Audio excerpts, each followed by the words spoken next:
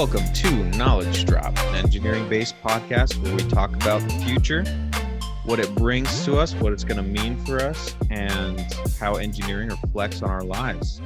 My name's Caden. And I'm Derek. And we welcome you guys.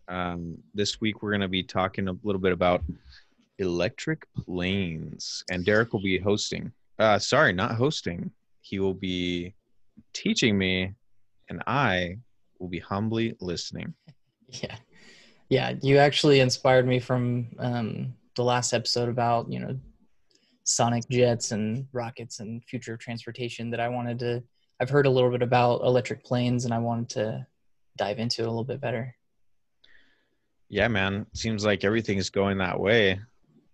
So the sooner we can accept it, the better. I guess sooner we can embrace it, figure it out. So you want to hit us with a fun fact? I know that we're... So this week's fun fact is called Kessler syndrome. Okay. And I know we did an episode a little while ago about asteroids, and we talked about the International Space Station and how fast it orbits the Earth. Right. Correct me if I'm wrong, but I think you told me it was 17,500 miles per hour. Yeah. Yeah. So Kessler syndrome talks about how there are other objects in space that are orbiting the Earth, junk that we've left over or junk that we've put there, old satellites and stuff that is orbiting, that if it crashes into something else, it creates this giant debris field that's going thousands of miles per hour. So it can all bunch up? Is that what you're saying? Like the debris crashes into itself and makes like a big ball of debris? Or it would actually be better if it balled up, but the problem is when it hits each other, because of physics, it's going to hit and ricochet into 1,000 million different pieces. Because physics. Yeah. So it's not going to be able to make it down far enough into the atmosphere to burn up. Some will, and eventually, like due to like solar wind and like the motion of the moon, like the gravity pulling on it and pushing on it and stuff like that, that will eventually deorbit the debris. Yeah. But the problem becomes what happens to the debris that stays there for, a longer period of time. Mm-hmm. And so let's just say, so if you've ever seen the movie Gravity. Oh yeah. Gave me an anxiety attack. Yeah, I did not like that movie for multiple reasons. But anyway, what happens in the movie is a good example of Kessler syndrome is so in the movie, Russia blows up a satellite. Yeah. And the satellite explodes into thousands of pieces into this just giant cloud of debris in space, and it's moving super fast around the Earth. And eventually that cloud comes and hits another satellite, and that satellite goes into 1,000 other pieces. And It just keeps making this cloud bigger and bigger. And eventually it starts hitting the space station and other, larger satellites. And this is Kessler syndrome. There was a lot of studies done in the 80s and 90s about this, because if it gets to a certain point, these debris particles, like we're talking about like things that like nuts and bolts that break off. Yeah. Because like there is like paint flecks and stuff in space, but their mass is so small that it wouldn't really make a huge dent. Or yeah, but if you got a nut or a bolt flying through your space station at 17,000 miles an hour, that's a lot of energy. That's much more than a bullet. I think bullets travel at like 7,500 miles per hour. Nope. I think I'm wrong. I think it's like 760. I don't think it's 7,000. That seems really fast, actually. We do our own Googling around here. Yeah, the Google says that average muzzle velocity is 1,200 miles per hour. 1,200. All right, I was wrong both times. But it can go up to 2,800. Okay. Miles per hour. That's in miles per hour. What is since you're on the Google, what's the land speed record for human beings? Maybe that's what I was thinking of.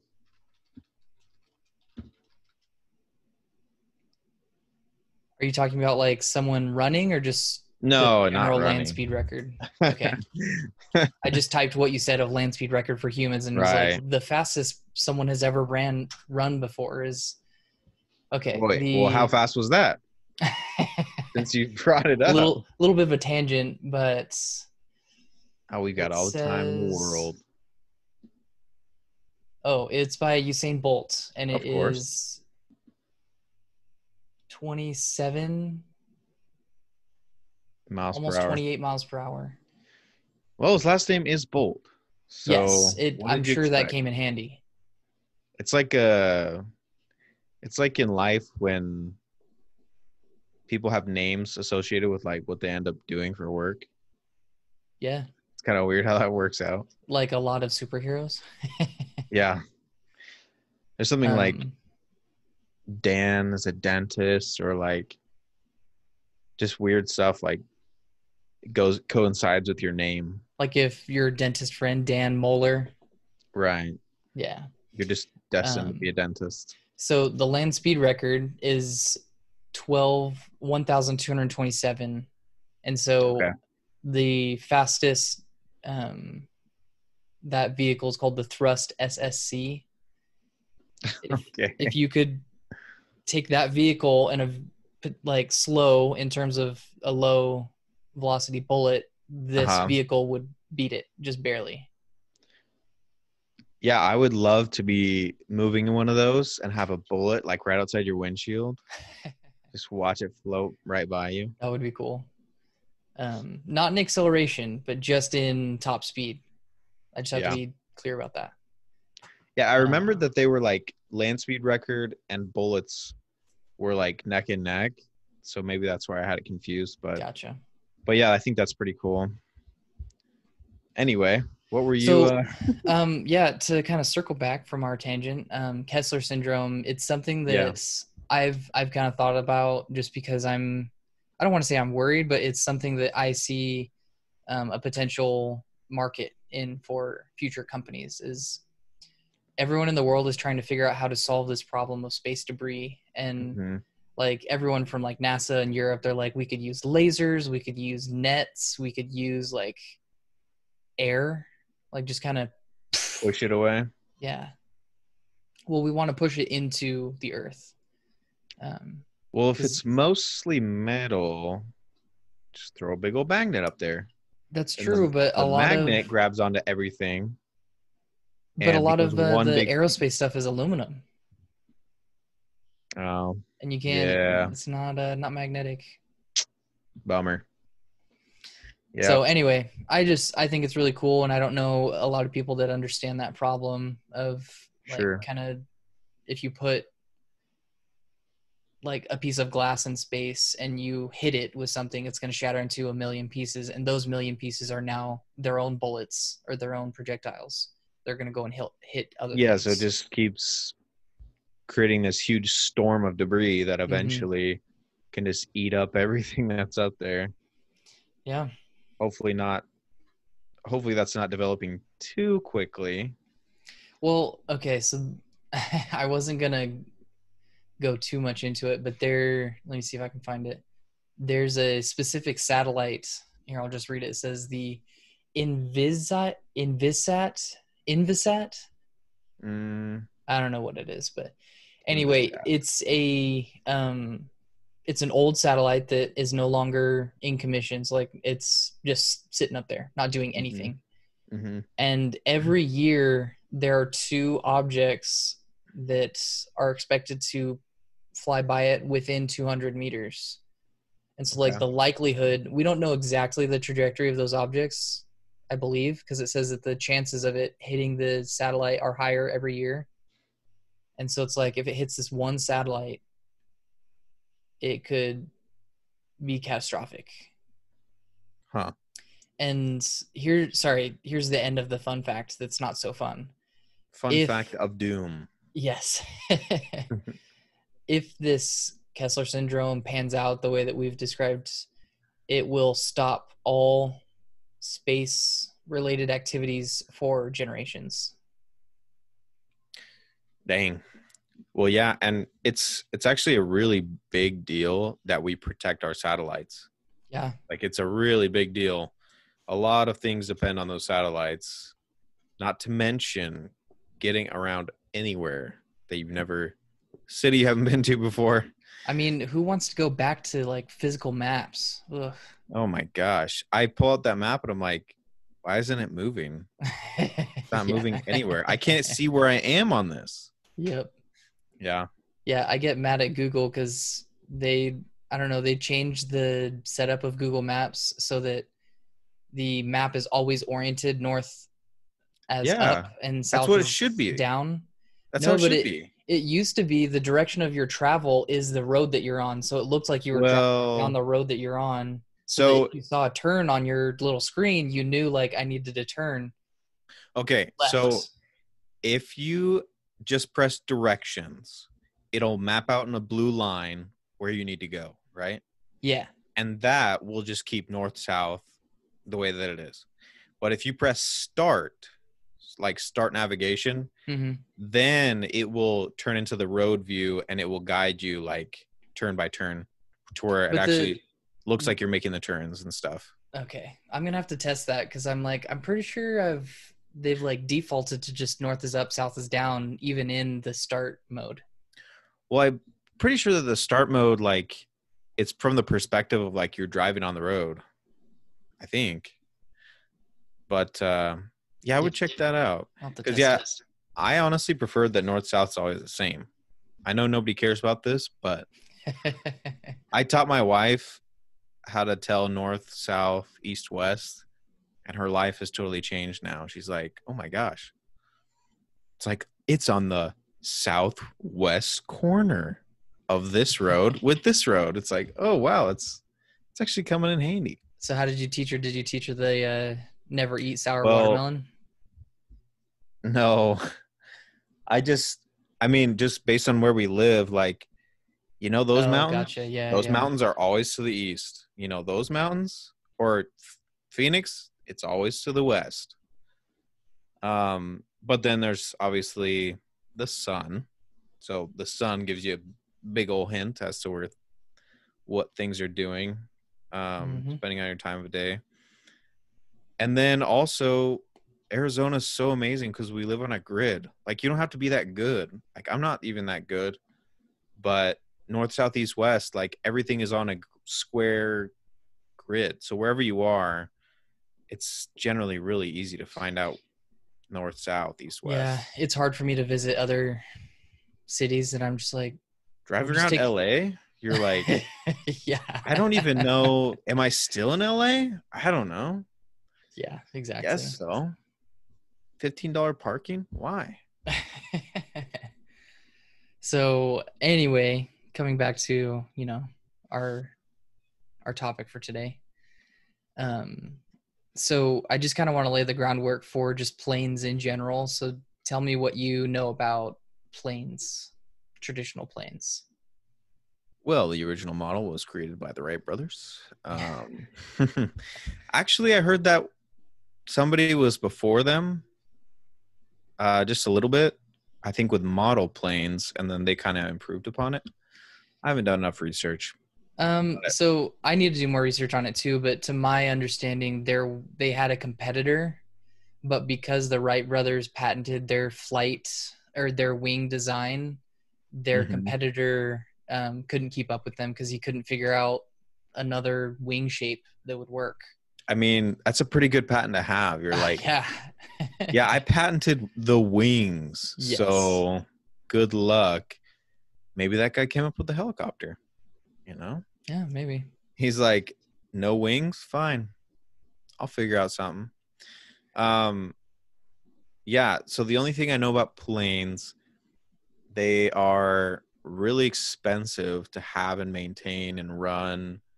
So they're pretty expensive mode of travel for people buying tickets and also for people who are selling plane tickets. Um, they run on diesel and I think, right? Sorry, Jordan. Gasoline? No. Jet It fuel. Different it's from diesel. yes, jet fuel is a much more concentrated. I shouldn't say concentrated. It's like if you took premium and you put like Russian steroids on it. Oh, really? It's like a super premium. I don't want to say gasoline because I Well, so that's why think it's it's so kerosene. expensive. Yeah. But anyway, I didn't do that much research into the fuel. Yeah, people say jet fuel and you don't really know what that means. I thought maybe it could be just a fancier way of saying something we all know about. But Yeah. yeah, that makes sense. It would be more concentrated because you're going to need a lot of power to get a thousands and thousands of ton object to fly in the air. No, that's one of the points that we're going to talk about later. Um, and so we use. Do you know why we use gas? Like we'll just call it jet fuel. Yep. Do you know why we use this kind of fuel over any other? So like a battery, for example. So like we're talking about electric planes. Why would we use jet fuel over a battery to power the plane? It just seems like the amount of power generated that you would need would be so huge for something electric. You would need a battery that's just massive. Mm-hmm. That's my first thought. No, that's exactly it. And the jet fuel, I mean, like you said, it's your premium stuff, and then it's, it's that to another level. So it's burning at such a combustion, like it's raging in there, which is creating enough force in the engine to generate the power necessary. But yeah, I would say it's like Tesla electric cars. Pretty much the entire bottom of the car is the battery, right? Mm-hmm. Like that battery is big. It's the whole car pretty much. It's the length of the car. I think you would need something way too big to make it really work for a plane. So I'm interested to hear kind of how does that work for a plane then, And trains and bikes and cars like with Tesla. And the reason we've been starting to do more of this electrification is because like kind of what you were saying is the batteries have been such a cornerstone to this technology, and we've been improving that technology a lot in the last few decades. Yeah. Yeah. So we must have something that's, because as we go forward, technology is getting smaller and smaller and smaller, right? So I would imagine that we're getting more and more efficient with our batteries too, now to the point where we can start plugging them into planes. Is that what you're saying? Yeah. And so the reason why with any vehicle, it's called like the power to weight ratio. Mm-hmm. With batteries, they just weigh so much compared to jet fuel or any other kind of fuel, that like the density of energy within the liquid or within the battery isn't enough to match fossil fuels.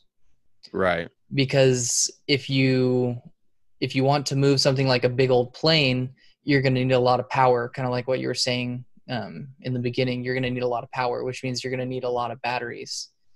But if you are going to put a lot of batteries, it's going to make the plane heavier, which means you need more power, which means you need more batteries. And it's kind of this really bad negative feedback loop cycle that you're in. So unless you improve the battery or the weight of the plane or the efficiency of the motors, you're not going to go anywhere. Yup.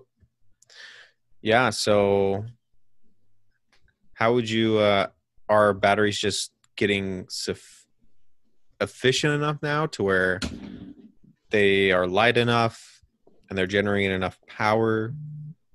Yeah. So like we have been making a lot of strides, like Tesla has been making a lot of strides specifically with battery technology.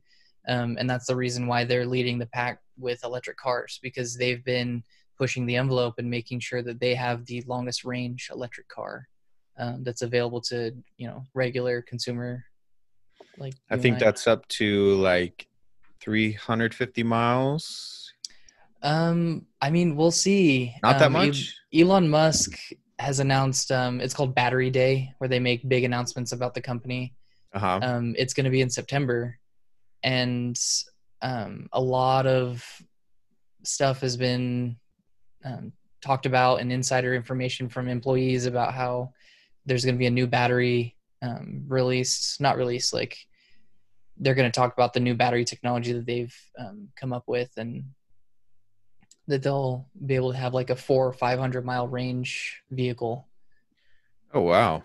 Yeah, that's farther than my car on a full tank of gas. Yeah. And the other cool thing about these batteries is, I mean, this is all rumors, but what they're saying is these batteries, because of the way that they're being manufactured and the way that they're in their packs, in like in the bed of the car or in the bottom of the car, they'll have a certain amount of cycles. So like from fully charged to fully dead, and a charge from dead to full is a cycle. Okay. The number of cycles will last you 75 years.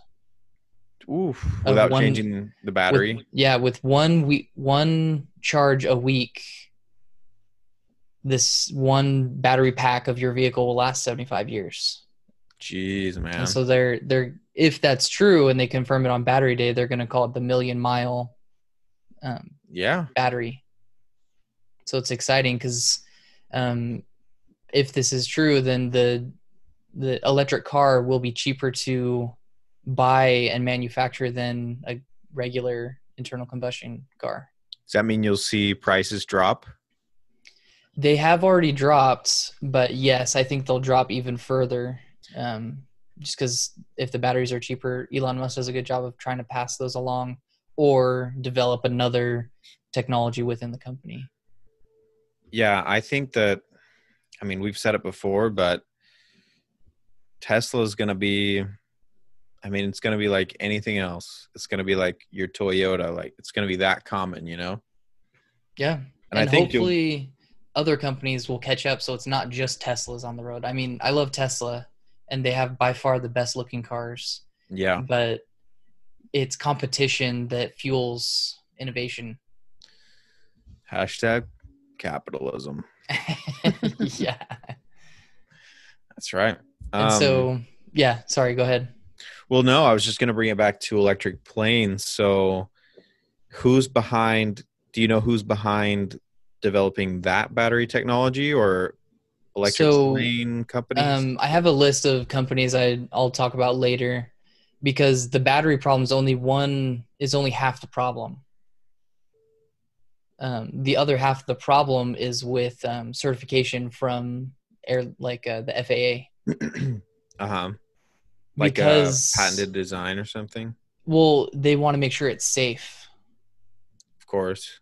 And so, like, if it's a brand new vehicle, the FAA needs to make sure it's safe in, XYZ conditions. And so it takes years and years and years of testing to certify a brand new vehicle for production. And and so it's really expensive for, a startup company of electric planes to make a plane, just by itself. Yeah. And then to also go through all the hoops and loops that it has to go through to be certified by the FAA to fly passengers. Yeah, getting it through those hoops and loops is hard to maneuver. Mm-hmm. Yeah, that's too bad. I mean, you really think it's years and years of having to test and retest, and especially with something this new. Yeah. Yeah. I mean, you are talking about, potentially hundreds of people at once on this vehicle. So it's hard to stray from the tried and true.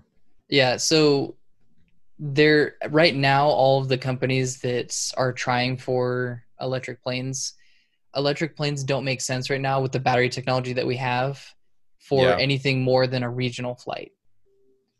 Okay.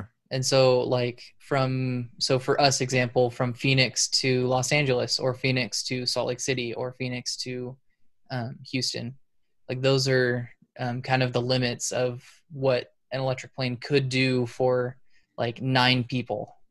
Yeah. Like that's the most that they've been kind of doing. Yeah, But it's not there yet, but here's the upside. This is something I found on Business Insider. mm-hmm. They said, this is a quote, in 2018, a little less than half of all air tickets sold globally were flights under 500 miles. Yeah, well. And so electric planes would actually solve a lot of that problem, because under, 500 miles, actually, I don't know if that's going to take you from Phoenix to Houston, but or even Los Angeles. I think it's like from Phoenix to Las Vegas. Los Angeles, it's about 400 miles, I think. Maybe. 350 or 400. Anyway, it'd make a big dent in the like way to travel if we are going to do this whole electric plane thing. Yeah, if you just that way. Well, I don't know. I wonder if it would be cost effective, because then that would mean that you have your bigger passenger airlines not as full. If what they would have to do is have some sort of exchange where they get rid of some of the larger planes, and now a lot of that load is being taken care of by smaller electric planes, right? Yeah, but those big traditional jet fuel planes actually are most efficient over long distances at high altitudes. Okay. And so it's just kind of like a win-win all around. Is like, yes, there might be fewer people, and the way that they could get around that is just offer less flights. Yeah. So like instead of having a giant big 747, fill up every, I think there's a flight out of Phoenix to Los Angeles like every 2 hours. Right. Instead of doing every 2 hours, you could do every 6 hours on big planes. But then the electric planes are doing the 2-hour stuff. Right, because it would equal out, because more frequently you can have those electric planes in and out all the time. Mm-hmm. And probably would be faster for you as a consumer to get on and off of a smaller plane, where you're not waiting for 200 other people to board and sit down and then go through the procedures, and then offload and everything. That's really cool. Yeah, it's interesting to think about. One of the other things so a lot of companies that are pursuing electric planes, the way that they're getting around the certification process is to retrofit older planes with electric motors. And so that counts? The structure, the plane itself has already been certified and tested for, potentially decades. Well, it seems like that's what you should be doing, right? I guess I wasn't imagining that they were building a brand new plane from scratch, but those old planes are built with jet engines in mind. You know what I mean? Like right. The design of those is optimized for this kind of engine, and so they're not optimized for an electric powertrain. Sure. If that makes sense. Yeah, it does. Yeah, if you come up with something powered entirely by an electric motor, yeah, I guess you would need to test out every little thing here and there to make sure that it's 100%, Yeah. So that's kind of the underlying discussion of, what the electric planes are, how they work, and what the limitations are, and where we're kind of the issues that we're having currently. So one of the cool things, so I actually watched a documentary on this electric plane specifically. It's called the Solar Impulse 2. Mm-hmm. Have you heard of it at all? I have not, no. So the Solar Impulse 2, it spent 505 days and flew 26,000 miles and circumnavigated the Earth. Without landing? It did land. It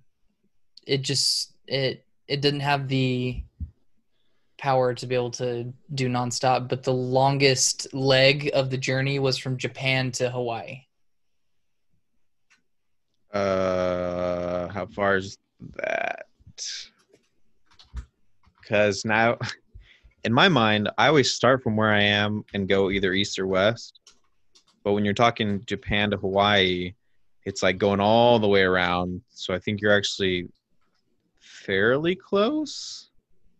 Man, I'm not good with geography. It's 4,108 miles. Oh, okay. So that's really, really far. Yes. That's not close. And it was really cool, I thought, because this project, the Solar Impulse project, is a privately financed, group of people, but it was spearheaded by a Swiss engineer and businessman named Andre Borschberg, I think. Borschberger. Yeah, I hope I said that kind of right. You know what? We're always gonna get it wrong because we're not.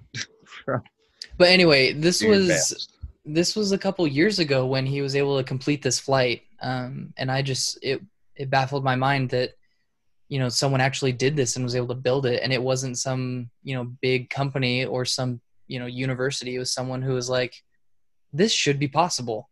Well, yeah, I was gonna say, screw electric planes. I mean, that seems pretty good. I'm imagining it's like a biplane, right? Like something small. So it actually had a very large wingspan because it had solar panels covering the top of the wings and some of the fuselage. Yeah. And those solar panels were charging the batteries in the wings and the fuselage, and so that it could run at night, at least for a little bit. It was gliding a lot during the night. So why isn't this, do you think this is a better idea or electric planes? Because I see a lot of potential there. Honestly, I think there needs to be more of these kinds of things. So this Solar Impulse it's an electric plane, but it's the way that it got energy was different than just kind of charging it at an airport. Is it much slower? The average speed, not the top speed, but the average speed was 45 miles an hour. Okay. Yeah. Oh, okay. Well, it's more of a glider than a jet plane, jet engine, right?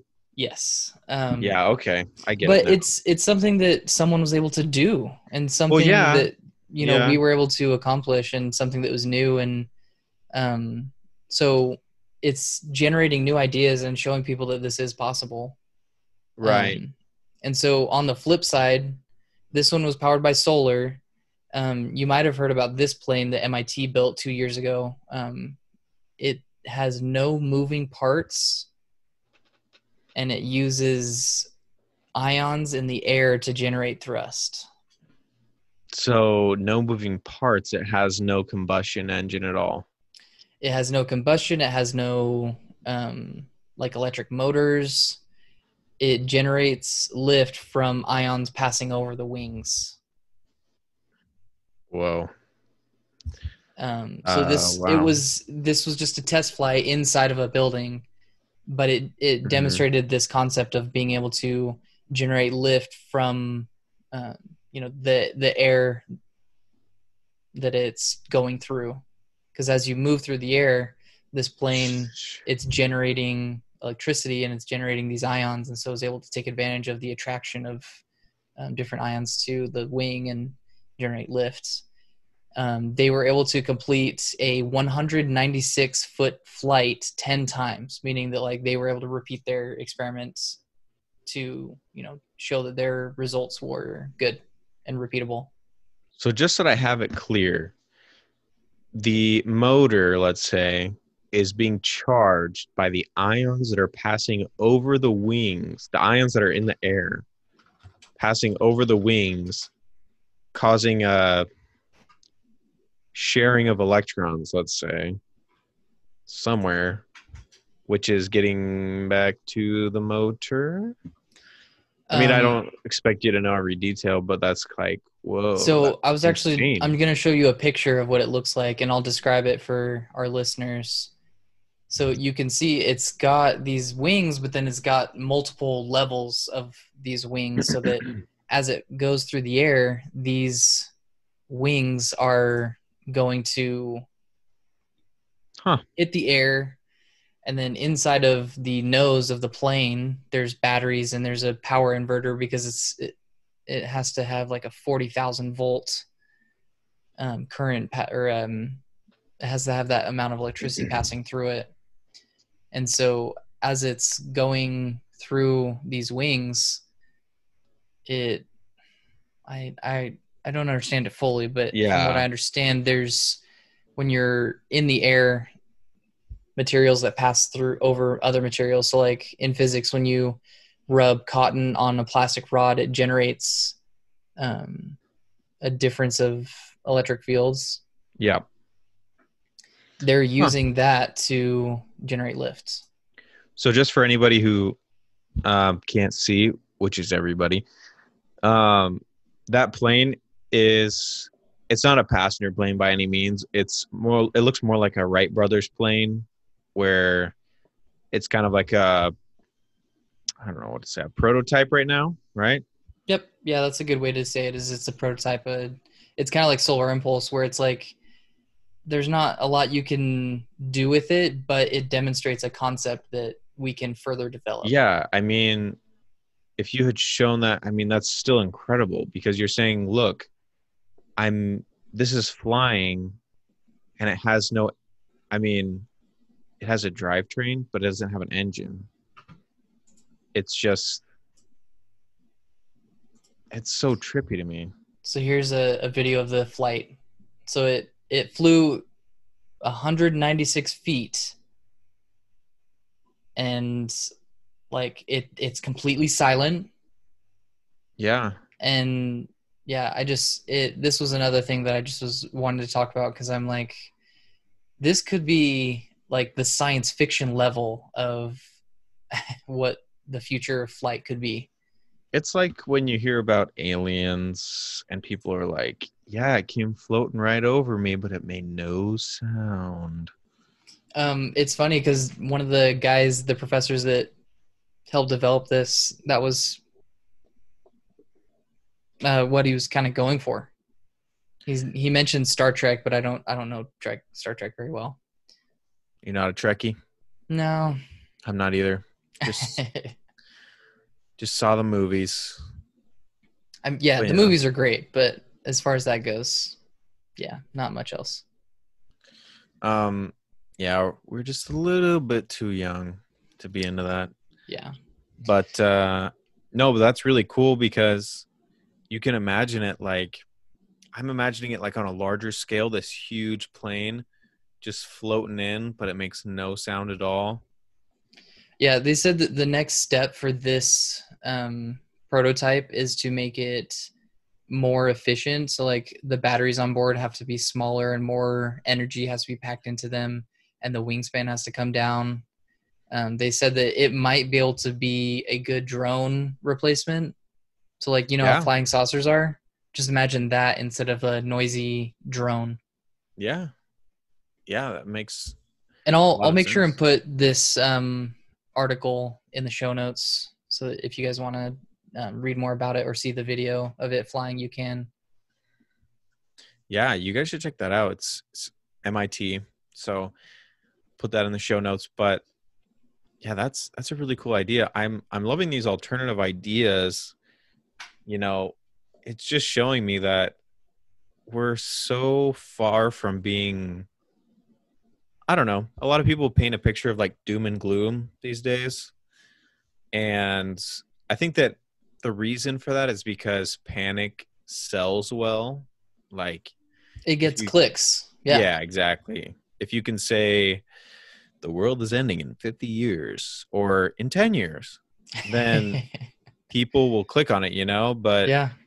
it just goes to show me that humans are capable of so much. Like you're saying that you're having this thing fly because you're just utilizing the air and the charge that's in the air to power the plane. Like, that's incredible. Or the sun, or batteries that are, you know, now getting small enough and efficient enough to where they can power a plane, get people where they need to be. Yeah, I honestly I think it's about perspective, because I have some family members that it is kind of a doom and gloom time, and for me, I'm just like, this is the time to be excited. This year. Yeah, we had a pandemic, but it was also the first time in almost 10 years that we had Americans in space on an American rocket. Yeah. Like that's history. Yeah. The And world moves forward. yeah, there's so many other things that are happening right now, and I see a lot of good happening. Like, a lot of people are realizing how important it is to, be connected and to take care of each other. And like, yeah, there's always the outlying people who don't want to take care of each other and be jerks and stuff like that, but there's a lot of exciting things that are happening if you look for them. Yeah, I find the majority of people hate each other on Facebook, but are pretty good friends in real life. Like, Yeah. like on Facebook, like, you're an idiot, but in real life, we'd get along really well. So Yeah. I think it's just people are divided by things that they hear, unfortunately. So let's not be divided. Let's come together right now over me. Yeah. So now, do you have any questions? So those are the only two concepts that I wanted to talk about before I move into like the companies that are working on electric planes and what they've accomplished and that kind of stuff. But like, anything we've covered so far sounds all gravy. Phew, sounds gravy to me, man. Yeah, I was just curious about who's working on it, or how soon is this going to be out? I guess just any other information you have. So there's a few companies. The first one I'll talk about is called Xenom Aero. Mm-hmm. And this is a company backed by Boeing and JetBlue. And right now they're just working on hybrid planes. Okay. And so, for example, instead of on 4 engines on a big airline carrier, instead of 4 jet engines, one of them will be electric. Oh, cool. And so, like, it's progress, but it's like I'm gonna tiptoe into the future. Well, sometimes that might just be what it takes, because you have to change public and political perspective over time. You can't just, like, Yeah. if I went back in time, like, let's say I went back in time and I took with me my iPhone, back 200 years or whatever, and I'd be like, you can talk to anybody, anywhere in the world. People would be like, I don't think they would accept it, Yes, Like, but because things happen over time, maybe that makes them more acceptable to the public. I'm gonna raise a counter argument in that nothing really happens in your comfort zone.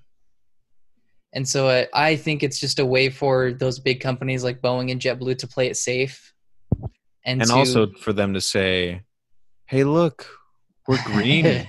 Yeah, We're green. exactly. We're environmentally friendly. We're the future. Yeah, we're not burning so much jet fuel, but still 75% jet Just fuel. 3/4 of it.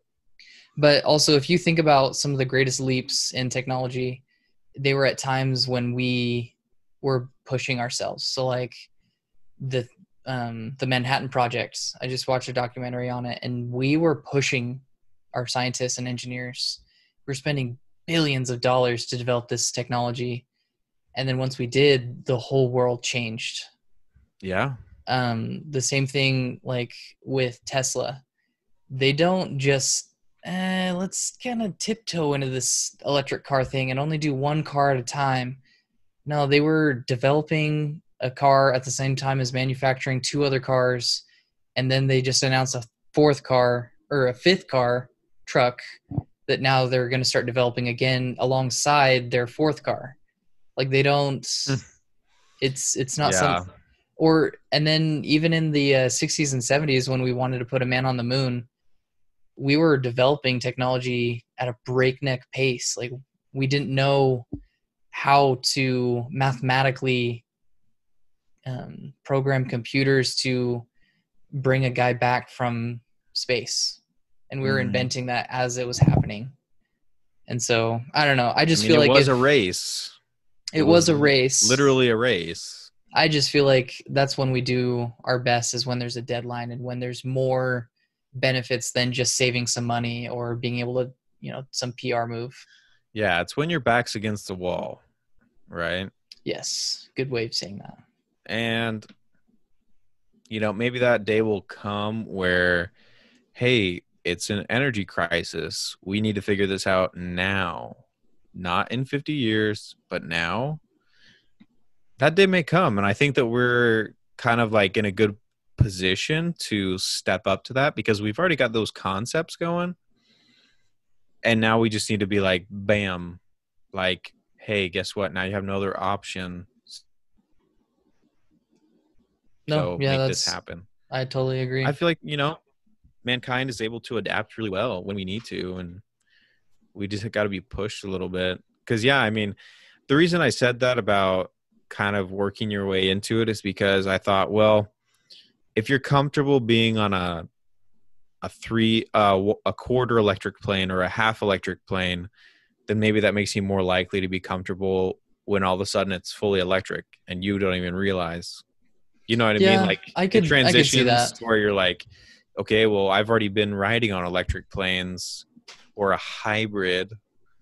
And so an electric plane is like not that much of a step for you because you're like, yeah, we're already doing it. Yeah, I guess that makes sense. But like, there's also not been a major reason to think electric planes are unsafe. You know what I mean? Yeah. They're just not very widely known and tested in the public eye, right? Yeah, I gotcha. So anyway, this company, Zunum Aero, they're working on some hybrid planes that can carry anywhere from like 10 to 50 people. They're supposed to be launching a 12-seater hybrid plane this year, but because of COVID, I don't think it's going to happen, but we'll see. I could be surprised. Another big airline called Airbus, it's not really in the United States, but it's mostly in Europe and outside of America. They are also working on a hybrid plane, which is kind of the same as the Zunum Aero, where it's just one engine out of 4 is electric. Yeah. And they don't have a lot of plans or material out there for me to read, but they say they want to launch something this year. Like the program, I don't think they're going to actually launch a plane. They could, but I don't know. Yeah. And then this company is kind of funny. It's the word hero, but instead of an O at the end of the word, it's a 0. Okay. And they are a company that it's just pure concept right now. They have a plane that they've designed around the electric drivetrain of batteries and electric motors and stuff like that. And it looks really cool. And I don't know how many people are calling it, but they're calling this company the Tesla of, aerospace. Airplane companies. Trying to out Tesla the Tesla, huh? Which is weird because I'm like, the Tesla of aerospace is SpaceX. Right. So I'm like, I don't know how far that's going to go. But they have a really cool, so normally planes, the way they work is they pull the air to generate thrust that pulls the air over the wing. What they're doing is they're pushing the air from behind the plane. So the plane looks like this big flying T with propellers on the back of it, which is really cool. So wow. You know what that makes me think of? Is do you remember Boba Fett's ship from Star Wars? Mm-hmm. That's basically, that's what it looks like, right? It's standing up. Like it's, like you said, it's like a giant T in the air. It's not a T, but... Well, the bottom of the T is what is facing forward, and the flat top part is the back, and the propellers are on the top. Oh, okay. It's hard to describe. I thought it was like the crossing of the T, like was like the T was standing up in the air. Yeah, I see what you're saying. I need to describe my stuff better. When you say it's a giant flying T, Yeah. So like kind of like the pointy which end of the way? T is going forward, It's like like in the direction of Tetris. flight. Yeah. Okay. So the crossing of the T is in the back. Yes. And Okay. then it's like when you write a T, on top of it would be the propellers. Um, and the propellers are facing backwards so they can push the air so that it can make the plane go forward. Cool. It also reminds me of, I don't know if you've ever seen on YouTube, there's a like an Iron Man suit, but it's made out of like air. It just blows air out of the arms. Oh, really? And so this guy, he just puts both his arms back like behind him, and it blows air so hard that he's literally flying around. Oh, really? That's cool. Is that the Gravity company? I didn't, man. I Because mean, I just I thought of think it right now. I don't know. he's got turbines on his arms. Let's Because yeah, see. I've been following. So it's a UK based company, and he's got a jet engine on his back, and then two on each arm, and he uses Oh, those. dude, it's Adam Savage. So Adam Savage used it in his show, um, Okay. but the company that builds that is called Gravity, and Okay. the founder is an engineer who put this together. But yeah, Adam Savage, like he puts on Iron Man armor and like tries to fly around with this thing because he wants to be like Iron Man, which was amazing. But yeah, those are tiny, tiny little jet engines. That's so cool. Yeah. But if they're jet engines, because it looks like, so does it burn fuel? Yeah, yeah. So I Oh, think crazy. it's only got like I don't know, like a 15-minute flight time. I don't know, something like that.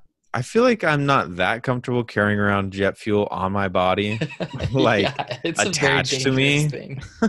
If you ever see videos of Adam Savage learning how to do it, it is dicey. Oh, Colin Furs. Colin Furs is another YouTube guy that he did it. He learned how and he picked it up really quickly.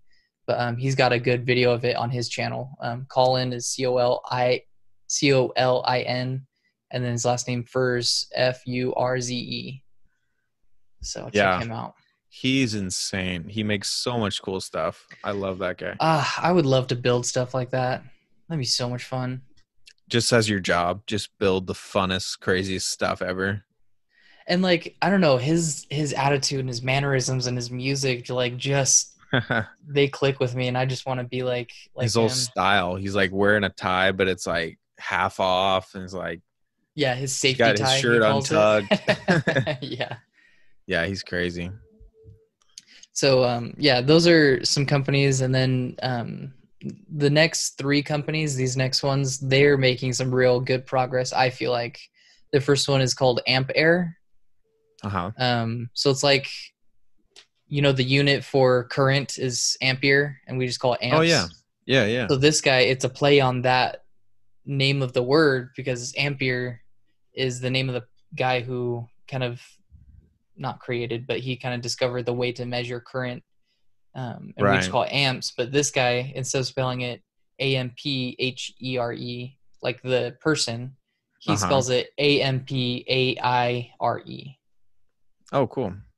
So these guys are really cool. They're, do you know the Cessna level size planes? No. So those planes are like the Bush pilots, the ones you see that have like 3 or 4 seats, and they are the ones that like kind of like the one that Indiana Jones flies in a lot. The smaller planes. They converted one of those and they call it the electric eel. And it only has 2 engines, and they converted one of the engines to run on electricity. Like they have its own powertrain, one of the engines. Oh, cool. So they've been doing some really good flights, and because it's a old Cessna type plane, the certification process is a lot easier. And so they've been making a lot of good headway. And then the next, so this is in Canada. It's two companies. They partnered up. It's called Harbor Air and Magni X. They have a fleet of seaplanes. So like planes that just like fly over the ocean. I don't know how to describe it. Transcontinental. I don't know. Well, I mean, they're not like big planes. So like, it's like for going from island to island. Oh, yeah. But you can land on the ocean. Pond jumpers or something. Yeah, something like that. But these guys, they wanted to retrofit all of their Cessna, all of their all of their planes to be electric. And their first plane that they retrofitted and got certified and had an actual flight, it was only a 15-minute flight, but it was a successful flight, and they're going to start converting a lot of their planes over, because I guess a lot of their flights aren't that long. Yeah. And the technology's only gotten better. Yeah, I feel like that's like when you buy this drone and it's really cool, and then you're like, how long can I fly it? 6 minutes. Wow. Yeah. That's incredible. See, that was my biggest letdown when you know those tiny little drones that have the camera on them? Yeah. My brother got one for Christmas, and I was playing with it because you can hook it up to your phone and have like a not VR, but like a first-person view of your flight. And I was flying it and getting used to it, and it died after like 6 or 7 minutes. I was like, I barely got the hang of the controls in that time, and it charged for like 2 hours, 3 hours. Yeah, it was crazy. But anyway, it's funny. When I was researching this company, the Harbor Air Magni X, they just came out with a new plane called E-Caravan, and it completed a 30-minute flight, and the size of the plane was 9 passengers could fit on this plane. Okay. So not bad. And so you were talking earlier about how because they're regional flights and because you're not using this expensive jet fuel, it'll be less expensive to fly. Yeah. These guys actually did some number crunching on what the difference is for fuel costs. And so for that 30-minute flight with 9 passengers, it will cost $6 in electricity. Okay. If you were to use traditional jet fuel, it's $300. Ooh. Crazy. For a 30-minute flight? Oh my gosh. Isn't that crazy? That is crazy. And so if we start having flights from Phoenix to LA, Los Angeles, or Salt Lake, like it could cost you like $15 to reserve your seat. Yeah, because the cheaper it is for them, the cheaper it is for you. So if it's costing them, let's say it's a lot of people or it's a bigger plane, so it's $100 in electricity or something. Still, that cost is covered so quickly if you have 50 people, on your plane. So that's the dream right there, man. Flying is way too expensive. It's ridiculous right now. Yeah. I mean, even right now it's cheaper because of COVID, but it's still like, do I really want to? So there's another fact from the Business Insider article that was kind of talking about this. So there are hundreds and hundreds of airports in America. Yeah. And right now we're only utilizing 2.5% of them. Really? If 2.5 capacity or 2.5 of the airports. So they're not like using all of their, like there are a lot of, how do I say this? Regional airports. We don't use them very much anymore. Right. Because we're using just the huge airports. Yeah, the bigger planes we can't possibly land them in these smaller like airports. And so what they're doing is instead of using these regional airports, so like we have an airport in Mesa. The only way that Mesa airport can stay functioning is by partnering with ASU and community colleges to train pilots and to train technicians and people like that, so that like it doesn't run at a loss. because only Right. smaller airlines can run out of those. Yeah, and it's way less common. But it could be better. You know what I mean? Like Oh, there, absolutely. if we were able to run out of all of the regional airports, there wouldn't be any wait. Like I don't know if you've flown out of Mesa, but Oh, there's oh my hardly any gosh. wait, or It's so much better. the process of walking in the door of the airport and getting on the plane is significantly shorter and less like crazy. Not crazy, I but don't I know if mean, it's I don't know if this is a good thing, but I feel like the security there just kind of looks at you and they're like, "Go ahead." Like they don't really they're not quite as strict as at Phoenix Gateway or at Sky Harbor. They're just kind of like, you look all right. Keep going." yeah.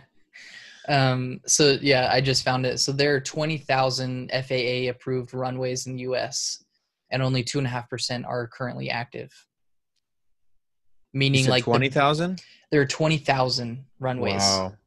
and only 2.5% are active because they're the big airplanes like the Phoenix Sky Harbor and Yeah. the Los Angeles LAX and Seattle and Oh, Chicago. man. If And you've been so to some of those, you know what a nightmare they are.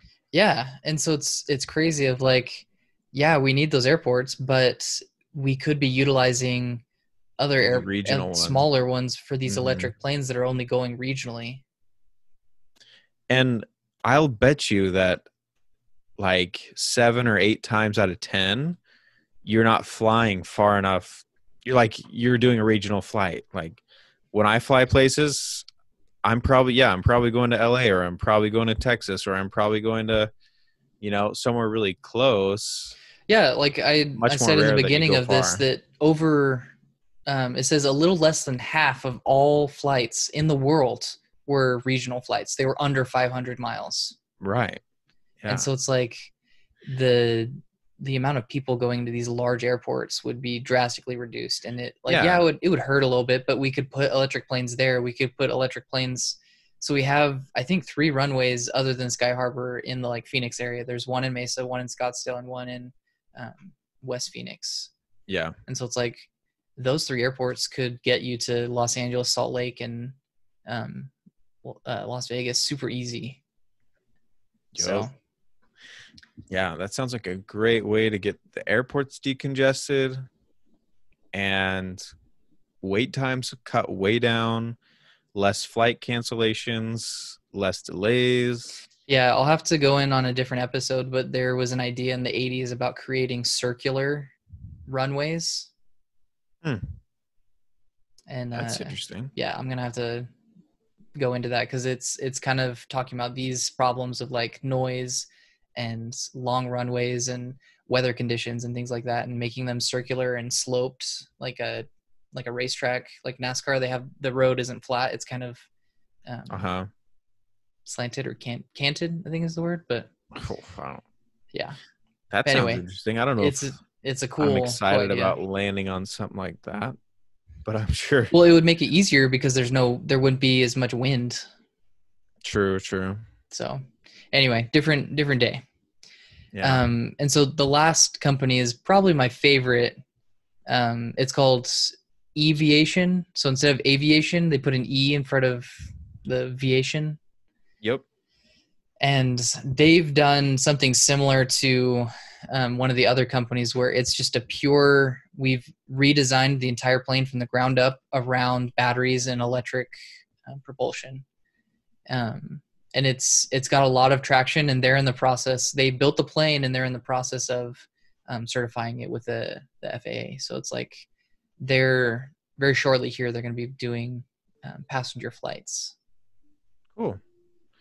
Yeah. So, I mean, even just right there, the number of companies that you were able to find, this is the next big thing. I mean, as in it's going to become part of our lives, it's going to become a lot more common.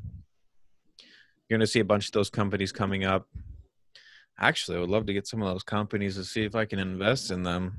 Yeah, I can't wait for some of these guys to, offer some Catch up. stock. Yeah. I mean, even if they don't get huge, but if it's the next, right now Tesla? there's, yeah. Well, even if it doesn't get that big, but yeah, that's awesome. I feel like electricity is the way of the future. Well, if you think about it, there are more places to get electricity than there are places you can get gas. Yeah. Like, if it really came down to it, you could make electricity by yourself in your house right now. You have the power. But you don't have the capacity to make gasoline from scratch. Says you. Yeah. You should see my garage. You're a secret Oh. chemist. I don't have a garage yet. Yet. But yeah. So yeah, Man. that's all I've got for electric planes. Cool. I hope it was, insightful and people can kind of understand that this is something that's going to be a part of our lives, hopefully very soon.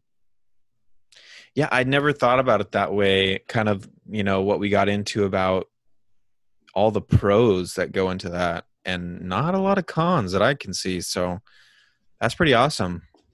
I feel like when you can get a win-win-win situation, that's a good engineering plan. So yeah, and right now, honestly, I think it's just manpower. Not a lot of people know about it. Not a lot of people are working on it, and it's going to be cheaper air travel. It's going to be more efficient than gas.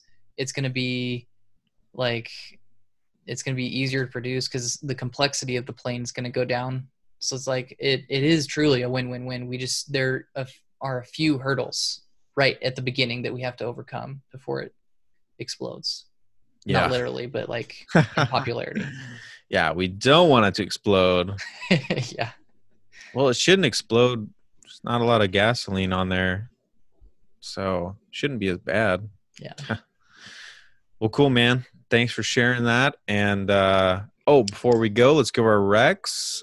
Well, I know this doesn't have anything to do with engineering, but man, I love good podcasts. Yeah. So there is a podcast pretty recently just came out. It's called An Oral History of The Office. And it is entirely hosted by Brian Baumgartner, who played Kevin on The Office. So Brian goes through basically it is what it says it is. It's an oral history of The Office. So he starts from the very foundation of how the show got started. He interviews, every single person that was on The Office, Steve Carell. Mm-hmm. And it's really cool. So that's good. I'll have to check that out. It's classy. It's fun to listen to. Great way to just stay entertained while you're working away. So that's my rec.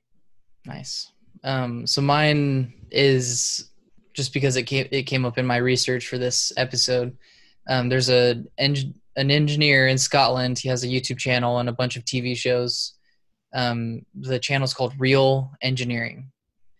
And he actually has specific episodes on electric planes and ion propulsion planes.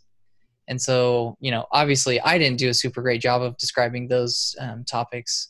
So go and see a professional do it with nice, he explains the equations and he shows you how lift is generated and good graphics. And he does a really, really great job at explaining complex engineering ideas and concepts. So that would be my recommendation. Yeah, I'm looking at his videos. They look awesome. They look really well laid out, really easy to understand. So yeah, check that out. Real Engineering. Yeah, so that's all we've got for this week. All right, guys. Till the next one. Take it easy and we'll catch you on the next one.